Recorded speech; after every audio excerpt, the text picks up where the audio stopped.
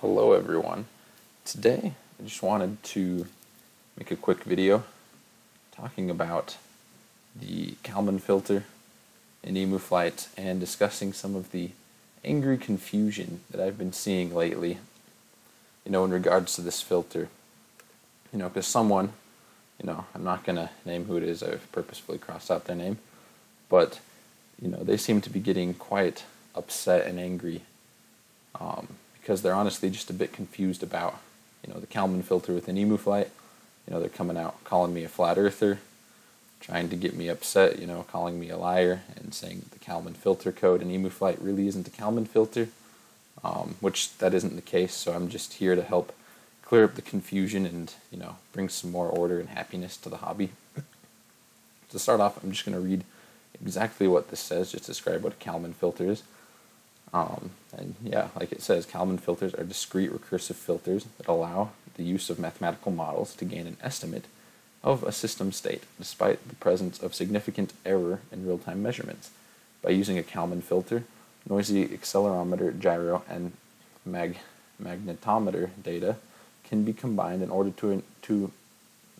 to obtain an accurate representation of orientation and position. The following image provides some insight into how a Kalman filter operates. So like it says, Kalman filters can be a great way to combine data to give you accurate representations of, the data you're looking at. So I'm going to use this chart right here and compare it to the code within EmuFlight to show that this code follows the same exact structure and code as is described here. So I'm going to move this over, open up the code. So here's the Kalman filter code in EmuFlight, right there, kalman.c. So here is the Kalman process, right here. So we look over here. It says that the first two steps are the time update, or the prediction. And one of those is to change the state ahead. So it says Kalman state x, right there, or that x of k, right here. That's right where that first part lines up in the code. And then it says that it equals a of x of k minus 1 plus b u of k. So basically the bu of k is an estimation of what you are predicting the value will be at next.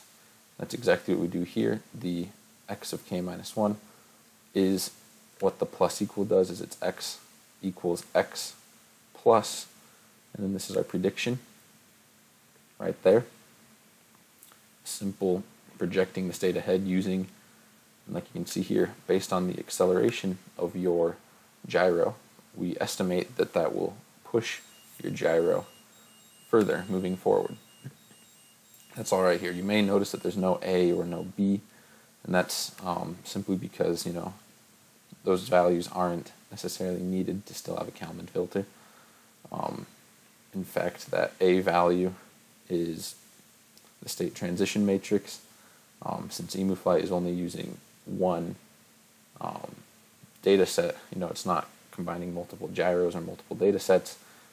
This B, H, Q, well, the B could still be used, but the H and A, those things aren't really used, so we can just pretend that all of those have a value of 1. So that's the first part of the Kalman filter, is projecting the state ahead. Next up, we update the last state, which isn't shown here, but it is a step. Next is some EmuFlight specific code. This just makes the Q value in Kalman filters, it makes that value dynamic, which it's usually a static value, but it's based on the noise of certain, it's based on the noise of what device you are reading data from. So with a gyro, in case you didn't know, gyros are actually more accurate when they are spinning, and this code kind of relates to that and helps the Q be more dynamic based on, those range of needs. So we can see here, step 2, project the error covariance ahead. Wow, right here. Kalman state P, so that's that P right there. equals, and like I said, we can ignore the A's, just assume they're 1, equals P plus Q. Right there, P plus Q. The E is just the dynamic part of the Q that is added to EmuFlight, and so, we just have a dynamic Q, whereas most Kalman filters use a static Q. But you can see that right there, P plus Q equals P. Okay, so far, this time prediction in EmuFlight, the Kalman filter is perfectly following the time prediction, the time update prediction. All right, so let's move on. Let's see if the rest of the Kalman filter follows. So next we have the Kalman gain. Like I said, H's, consider them to be 1. So we have P, and because the rest of the code's in brackets with a -1, it means divided. We have K equals P divided by P plus R. Now we come over here, we have K equals P divided by P plus R. Now you might be wondering what R is simply the Kalman covariance value. It's essentially I can even show you over here. R is, the estimated measurement error covariance. And anyways, R is really just based on noise, how the noise is acting. And as things get more noisy, it changes things with the Kalman filters. This just determines kind of the noise covariance that's going on, all this code here. But anyways, as you can see, that spits out our R value. And inside of here, once again, we have the first step, the Kalman gain, that K value. It's P divided by P plus R. And we can see it follows that perfectly. Next up is to update the estimate via Z of X. And Z of X is, because we're not using we're not combining multiple data sets, we're just combining, we're just looking at gyro data. We're not looking at 4 gyros, combining them. We're just dealing with 1 gyro. The Z of K is the gyro data that we inputted into the filter. Once again, H we can look at as 1. And so we have X right here. X equals X plus K. So that plus equals means X plus. Then right here we have K. Right there, there's K. Times, because that parentheses means we're multiplying, times input, which is the Z, minus the Kalman state. Wow, minus that X. Right there. So far, both of those measurement update steps are correct. Let's see if updating the error covariance is done accurately in EmuFlight as well. So we can see here, Kalman state P, that's that P of K, equals 1, right there, minus K, and then there's an H, which we are not using, that's just 1, times P. Right there. P equals 1 minus K times I. Or, 1 minus K times P. So as you can see,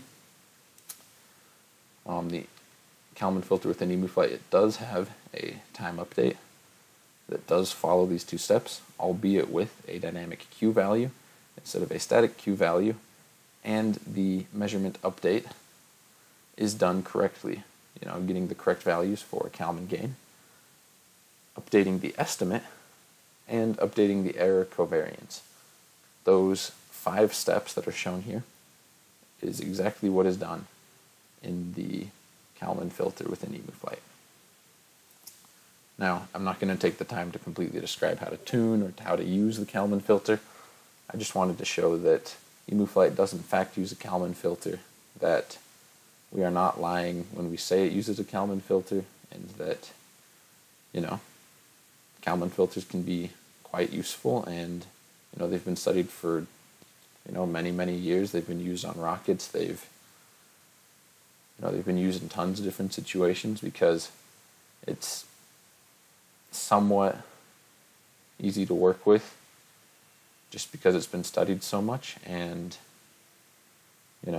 it's some of the code that we pulled from Helio, and we've taken that, we've made a few changes, we've changed some of the dynamics of the dynamic Q value, and this filter is a Kalman filter with a dynamic Q value. So that's it for the video. Just wanted to help sort some of the confusion that I was seeing, and hopefully bring some more unity and happiness back into this hobby, because it seems that Kalman filters seem to upset people for one reason or another that I don't fully understand. But yeah, have a good one, everyone. I hope that you enjoyed that and that maybe you understand a little bit more about Kalman filters, but this was mainly just to show that EmuFlight does in fact use a Kalman filter. Anyways, have a good one, everyone. Bye.